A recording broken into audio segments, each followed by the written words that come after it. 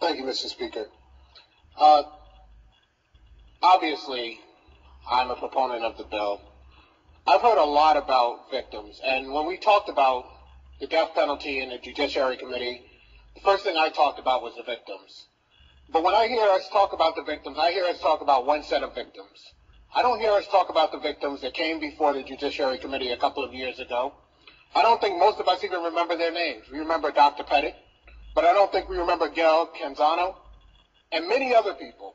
We don't remember those people because what they're talking about, what they're asking us to do, doesn't comport with what we think is the right thing to do. And we cannot assign to the things that we feel the value of truth simply because they comport with what we feel.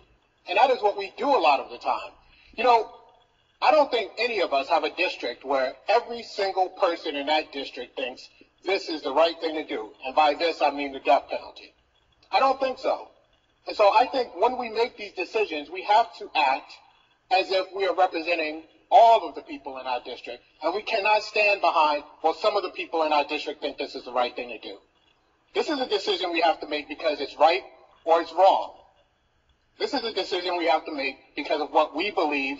And if we're going to talk, like we've been talking part of the day, about whether the people trust us, whether they're going to believe in us, then we have to be able to stand up and say, not because I hid behind the people in my district, but because it is right or it is wrong, I am going to do this thing. Representative Cafaro talked earlier about he doesn't believe that this is unworkable. And he said he doesn't believe it's unworkable because it's not linked to how often we do this thing, how often we kill people. Well, I beg to differ. The Supreme Court, the court that we talked about, the Supreme Court has told us that it is linked to how often we do this. It is. In 1976, the Supreme Court ruled on the death penalty.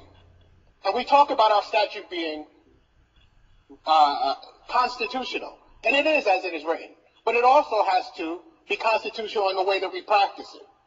And when we want to talk about doing this rarely, we are in troubled ground. Because the Supreme Court said that when the death penalty statute applies, it should be used. And even the proponents of the death penalty say to us, well, we don't want to do it all the time. Well, if you don't want to do it all the time, then you don't want to do it. Be honest with the people of the state. If you want to be a proponent of doing the death penalty, then be a proponent of doing the death penalty. And that means it should apply every time that it applies. That is the reality. If we're going to talk about a workable death penalty statute, we have to talk about this in reality. We have to put these things into context, and we have not been doing that.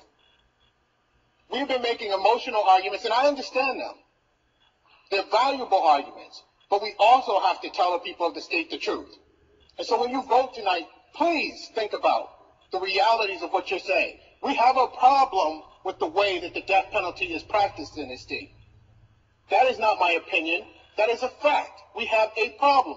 You have a prosecutor in Waterbury who tells you the penalty for murder is not death, and yet we practice the death penalty here. And you go to another jurisdiction, and you have a different penalty when you murder people. And in the place where I live,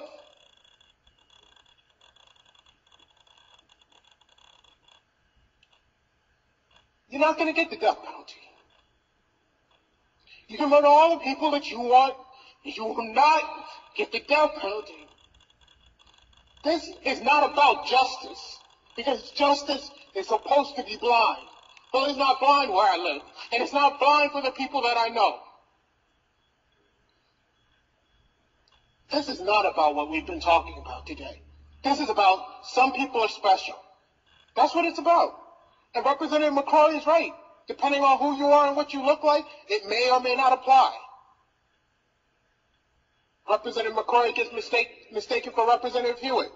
And I can kind of understand that. But I get mistaken for both of them, and I can't understand that at all. But that is what we deal with when we deal with all of these questions. This is not about whether you're a Democrat, a Republican, whether you're tough on crime or not. Because damn it, if we were tough on crime, we'd be tough on education. We would be. But we let those education bills go by.